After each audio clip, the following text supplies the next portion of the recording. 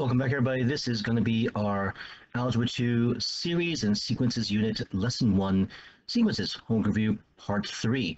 And make sure you catch Parts 1 and 2 where we're finding values for, in this case, the terms for both explicit definitions, in this case for question number 1, and recursive definition for number 2.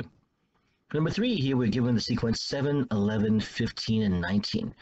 And one of the things we see is which of the following is a formula that will generate it. Now, we can plug in the numbers 1, 2, 3, and 4 and see which ones will give us the answer. And so we see, for example, for A, when we plug in 1, oops, let me make this more clear color.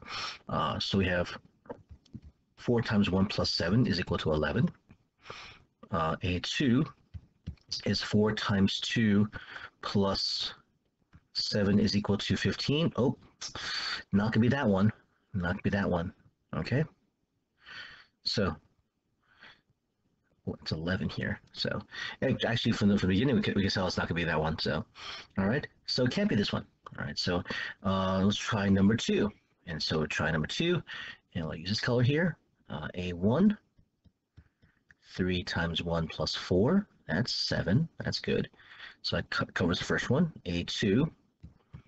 3 times 2 plus 4. That gives us 6 plus 4 is 10. No, that's not it either, so it can't be this one. 3, for choice 3, we'll do, again, A1. 3 times 1 plus 7 is equal to 10. Nope, that's not it either, because we only need 7 for the first term. So we're hoping it's 4. If not, we're sort of trouble. So here we go. A1 is going to be 4 times 1 plus 3 equals 7. That's good. A2 is going to be 4 times 2 plus 3. That's 11. Good. A3 is going to be 4 times 3 plus 3. 12 plus 3 is 15. That makes that one. And A4 is 4 times 4 plus 3. 19. So we have 7, 11, 15, and 19. So that's this one. So it must be choice 4. One other thing to look at in this case is that we notice that the increase is each time we're increasing by 4 every single time. And it's almost like a linear function, always a linear function. So every time you increase the unit by 1, meaning the term by 1, we're increasing the actual value of the term by 4, so a slope of 4. So one way to look at it is that it could be choices 2 and 3 because they don't have the slope of 4. Only in this case 1 and 4. So we could see in this case, well, it could be this one or this one, and you can test out and see. All right, that's one way to look at it as well too. Question number 4.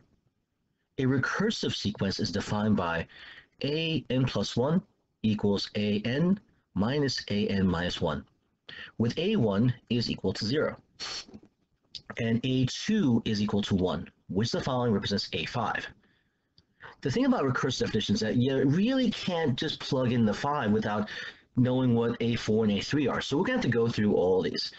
But we do know a2 and a1, so we're going to now this is important though, okay? We want a3. To get a3, we have to let n equal to 2. So when n equals 2, a2 plus 1 equals 2 times a2 minus a2 minus 1, which really means in this case, we're going to get a3 is equal to 2 times a2 minus a1.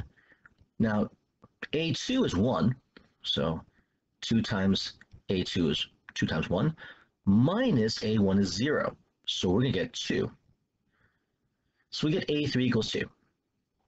We continue when n equals 3. Now again, why is n equal 3? Because we want to find a4. And to get a4, we plug in a3 plus 1. See, the idea is that we eventually, with the an plus 1, will give us the 4th term.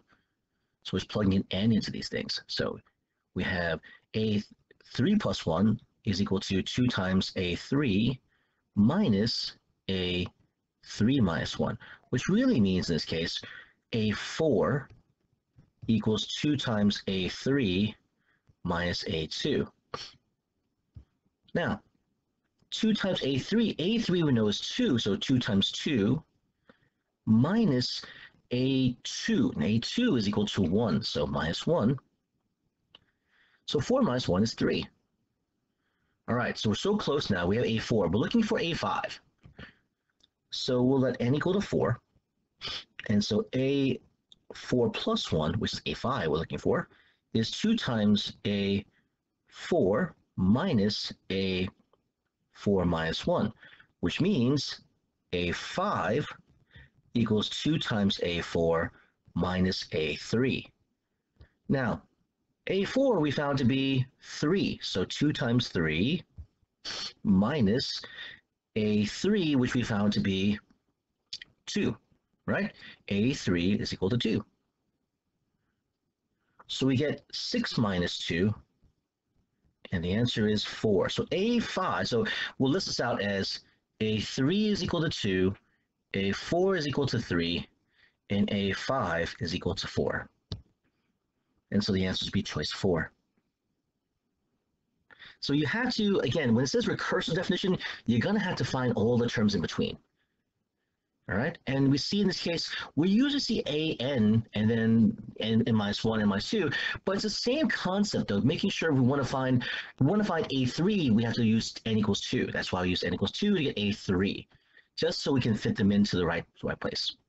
But we see that they're all consecutive minus, like n plus 1 is the next term after n, which is the next term after n minus 1.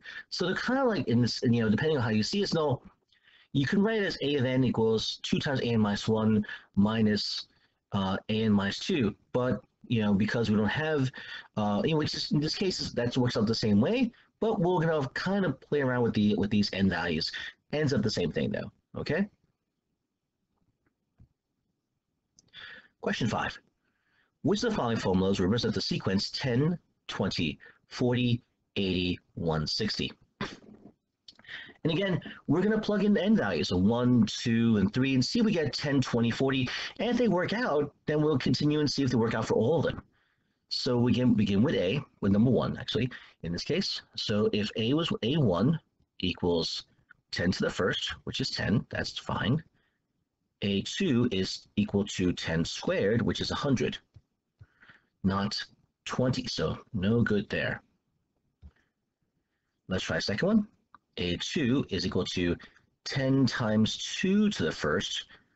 That's, so A1 is equal to 10 times 2 to the first, is equal to 20, and that's not the first term. The first term is 10, so it can't be this one. All right, let's try the third one. A1 equals 5 times 2 to the first. Okay, that's equal to 10. That's fine. A2 is equal to 5 times 2 squared. That's 2 squared is 4 times 5 is 20. That's good. A3 is equal to 5 times 2 to the third power. And that's 8 times 5, which is going to be 40. Looking real good. A4 equals 5 times 2 to the fourth power, and 2 to the fourth power is 16. 16 times 5 is 80. And A5 is equal to 5 times 2 to the fifth power. And 2 to the fifth power is 32. 32 times 5 is 160. And it looks like choice C meets all the requirements here. So I believe 3 should be the answer. Now, we'll see in this case, just to test out and make sure that 4 is not correct. It's like maybe it's more than one answer. A1 is 2 times 1 plus 10. That's 12. So we already know that's no good. So we see in this case that a number of things we can do. We can basically try to kind of plug in the values of 1, 2, 3, 4, like a function. So the rules, the sequences, these are all explicit definitions, very much like functions. We're plugging in the values of 1, 2, 3, 4, 5, and seeing what they match up in the sequence, though. And that's basically what we should be doing, try to figure out how do we do these things.